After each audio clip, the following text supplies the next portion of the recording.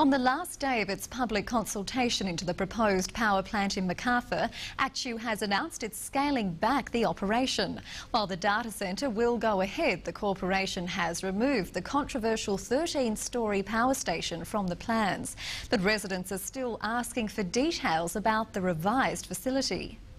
ActewAGL has had a last-minute change of heart. After receiving more than 400 complaints, the controversial Macarthur data centre is being downsized. We have listened as hard as we can. We've put forward a scaled-down proposal, which we think is way under any conceivable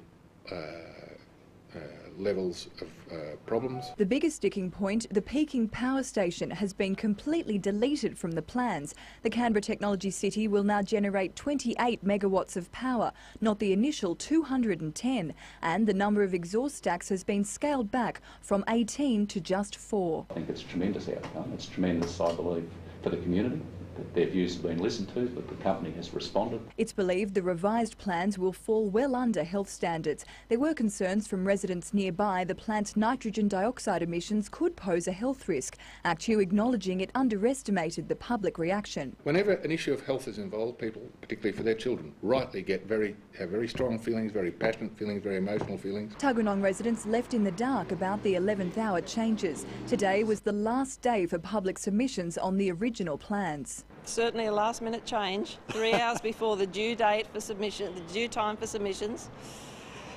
They've changed it. It's like changing the rules at the last minute. It's another slap in the face to residents.